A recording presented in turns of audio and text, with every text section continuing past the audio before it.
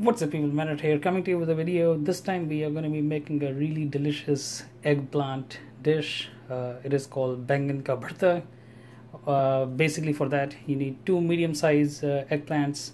Preferably get the one that is still green, that way they're going to be tender. You need one red onion. You can also use the other white or yellow onion, but I prefer to use red, that way it actually gives a little bit more character. You also need 4 small almost plum tomatoes, or almost extra ripened tomatoes. The first thing you have to do is you have to take the eggplant, wash them off, and make 2 slits on the bottom of each, and then we're going to be putting that into the oven. The reason why we do that is that it does get baked properly, and while you can say yes, it is like 2 giant eggplants, most of its water, that one is going to be going away, and we want to roast it either on the coals. If you have a barbecue pit, you can. If you have an oven, you can. If you have a gas range, you can. We want to do that till the time the skin becomes a little bit charred and the eggplant basically loses or becomes more fluffy. I'll show you how it looks like. So let's get started. I've taken the eggplant and I'm going to make 2 slits right down the middle, or one down the middle, one over here. That way any excess juice will come out. One here, one here, and this is going to be going in this way, and we're going to be putting it almost in the middle of the oven, and we are also going to be lining the bottom of the oven either with the aluminum foil or with the tray to catch any excess drippings that it might have. And what I've done is I've taken heavy duty aluminum foil. You can also take regular duty. This is what I had.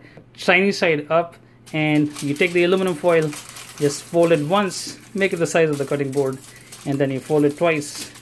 Once that is done, just crimp it down with your hands. Go to the other side, do the same thing, and all we want is a 1/4 of an inch high surface. And when you get to the edge like this, just take this and just mold it in. That way it actually becomes like a tray. The reason why I do this is that way I don't have to clean up the mess, and I don't have to dirty a cooking sheet or a baking tray. I can just throw this away, preferably toss it in the recycle bin. That way you're minimizing your impact on the environment. So fold this, and again, as you can see, just make it into a U shape.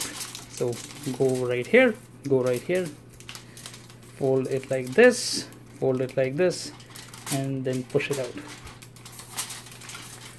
Once that's done, flatten it up, and again the shining side is going to be up, that way it radiates more heat down. Just put it in the oven, and let's put the eggplants in.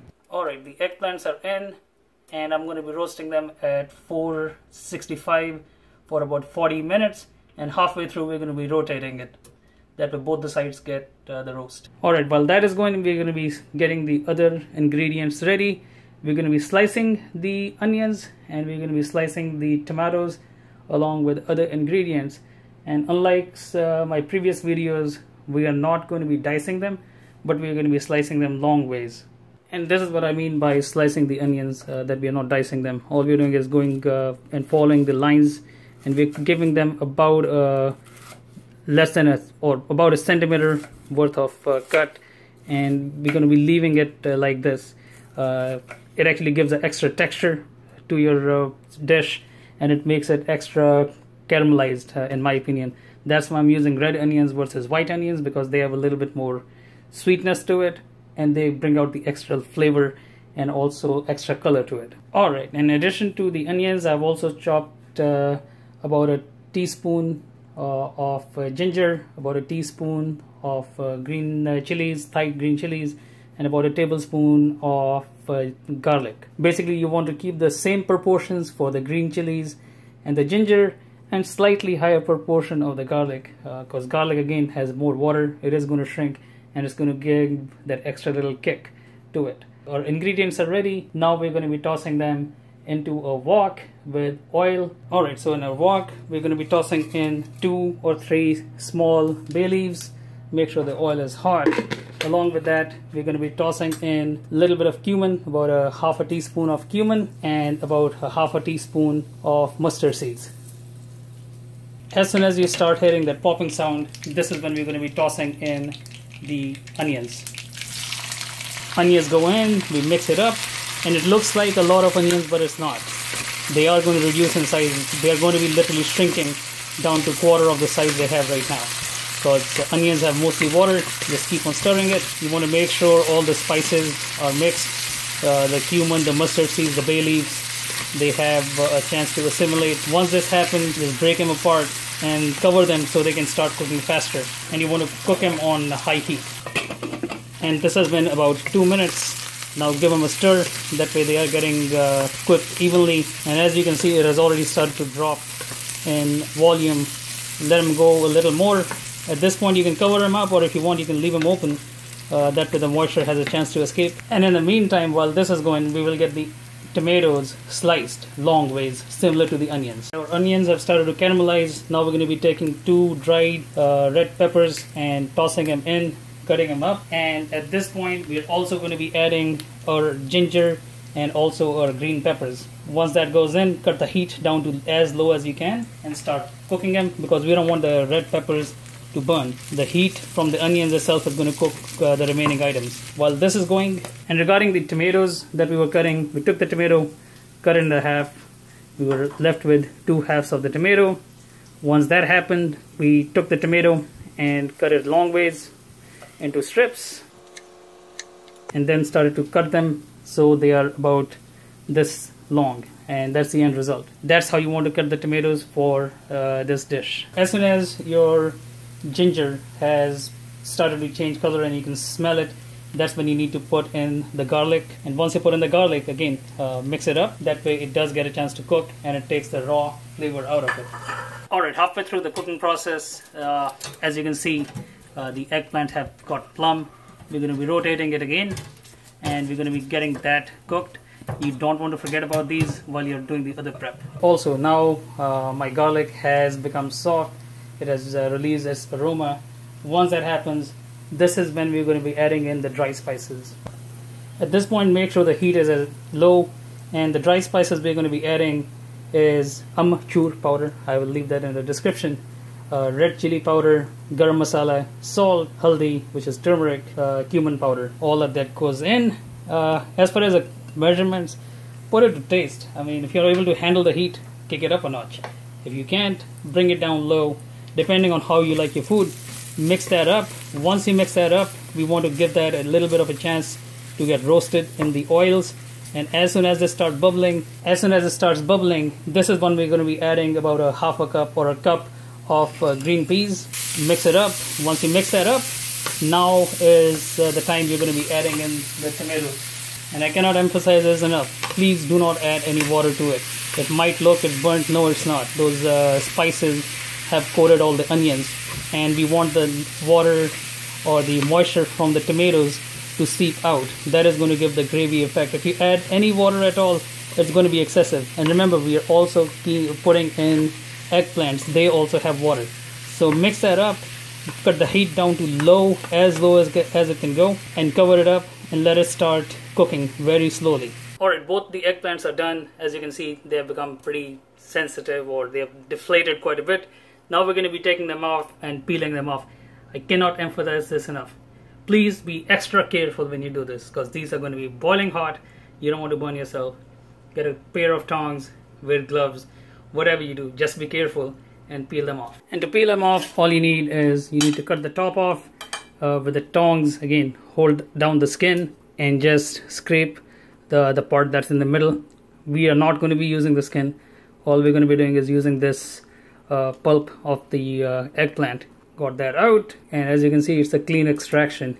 Sometimes if you're roasting it on a fire pit, you might have to run it under a cold tap to get the burnt part out, but this is out. And as you can see, from that whole eggplant, only this much came out, which is nothing. That's why we use 2 of them. Another pro tip, do 1 eggplant at a time. That way the other one is going to be in the oven, it's going to be staying hot. And again, similar to before, cut the top off, take the knife, run it down the middle. It's going to be like running a knife through butter, or a hot knife through butter. Take your tongs, lift up the skin, and start removing the inner parts of it. there you go. It literally will just fall right off. And you can take this skin and toss it in the compost. It will decompose. It's good for the environment. Rather than tossing it in a landfill, just put it in a compost bin and you can use that. So now that is done, I'm going to do the other side. Alright, the other side is done. Now all you have to do is take a knife and cut it into 3 pieces. And again, the cutting part is going to be extremely easy. Be extremely careful if your hands are delicate or sensitive. You don't want to burn yourself. And as you can see, all this liquid has come out. And that is the one that's going to be going in our mixture. So cut that off. Cut it into 3 equal pieces. That way the strands are a little bit more universal. And use young eggplants. Don't use the big ones, because the big ones tend to have more seeds. You don't want seeds in your mouth. If you have a little bit of a seed pod, you can take that off. I prefer it that way, honestly. So it's up to you. And if you have any extra skin, don't worry, it's edible, but take it out. And now back to the mixture. As you can see, it has released a lot of water. And we have added the eggplant to it. And we are folding it in over itself. The reason why we are doing that is that way any extra flavor or any extra bits that are delicious on the bottom will get mixed up. And yeah, the water seems to be a lot right now, but no, it's not. Just stir it up, put it back on high heat for about 2 minutes, and keep on stirring it up and rotating it in between, and the water is going to evaporate. Absolute worst case scenario, if the water quantity is too high, you can just add in a little bit of potato starch or diluted cornstarch. That's going to thicken the entire thing. And one pro tip, check the salt and spices right now. The flavor is good, perfect, leave it alone. If it's not, add it to your flavor profile, add it to your liking. And as you can see on the bottom, it's hot. This is going to cause the water to evaporate. Just scrape down the sides and let's cover it up. And also, if you like it to be a little bit more Dhaba style, if you want to call it that, or if you want that char flavor that is missing because you're cooking it in the oven, all you have to do is take a liquid smoke, put it at about a spoon towards the end. Make sure to check the ingredients. The ingredients is water, hickory smoke. That is it. It's all vegan, it's all vegetarian. Just shake it up. Some of them can be strong, some of them cannot be too strong. So according to your flavor profile, just add a little bit of it if you like. Add a little bit more if you are into that smoky flavor. Once that is done, mix it up. And if you only had smell of YouTube, it smells delicious. Just cut the heat off. As you can see, it has started to evaporate. Cut the heat off. And oh my god, it smells amazing. You can serve it with a paratha preferably, or a chapati or a puri. Do not serve it with rice as a main dish, because yeah, no, not going to work. Alright, we're going to let it cool. Once it's done cooling, we're going to be garnishing it with a little bit of coriander, and we're going to be serving it with some paratha. As always, people, like, comment, subscribe, and I will see you guys and girls on the next one. Later, people. Bye.